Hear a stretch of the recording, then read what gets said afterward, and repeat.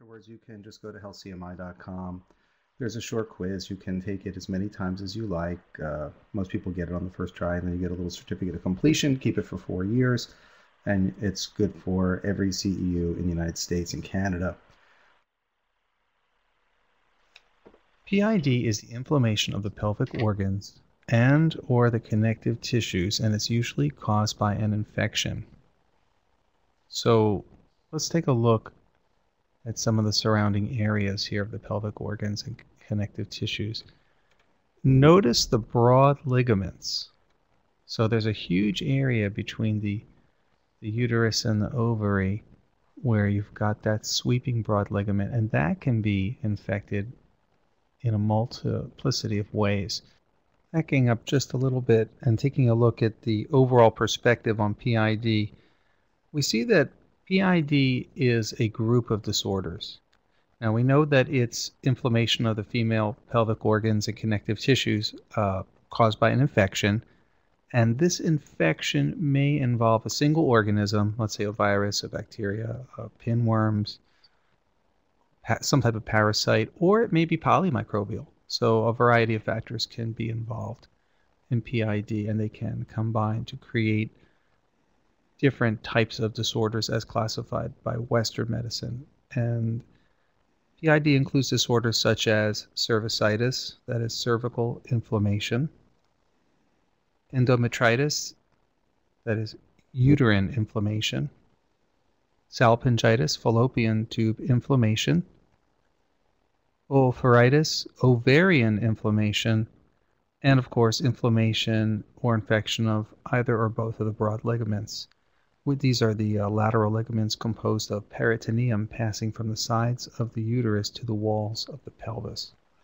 General symptoms are abdominal pain and vaginal discharge.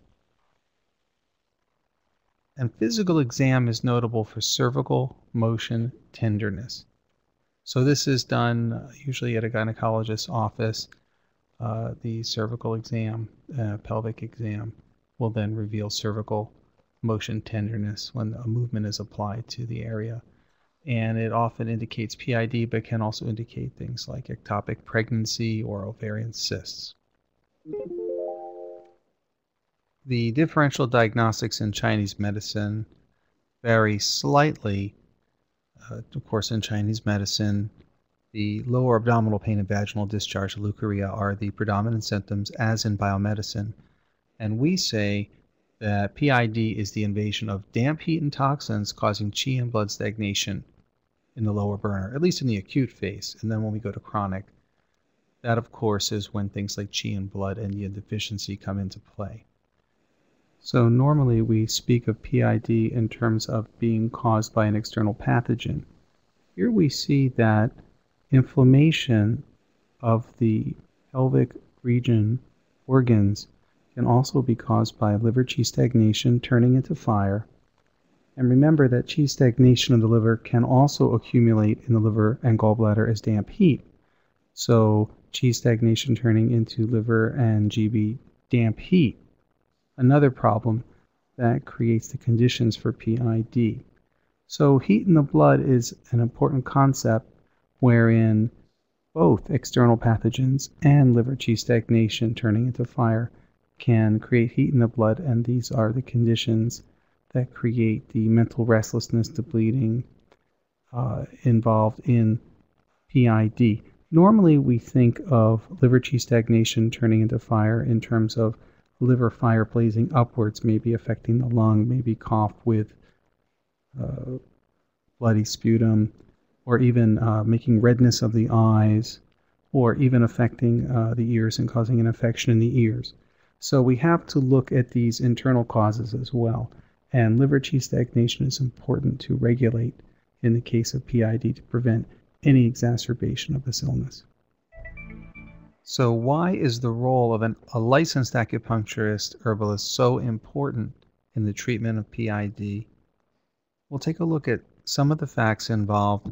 We'll look at undiagnosed PID, and we'll also look at some forms of asymptomatic PID and how we can spot that using our eye for damp heat, heat and toxins, things like this, and of course lingering pathogenic factors playing into Qi and blood deficiency.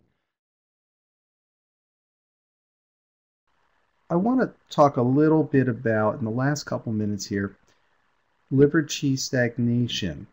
We definitely see liver Qi stagnation turning into heat, and this is something that's a little different than the infectious idea. Mostly what we're talking about here are chronic infections, lingering pathogenic factors, and clearing them. However, that is the general cause of PID.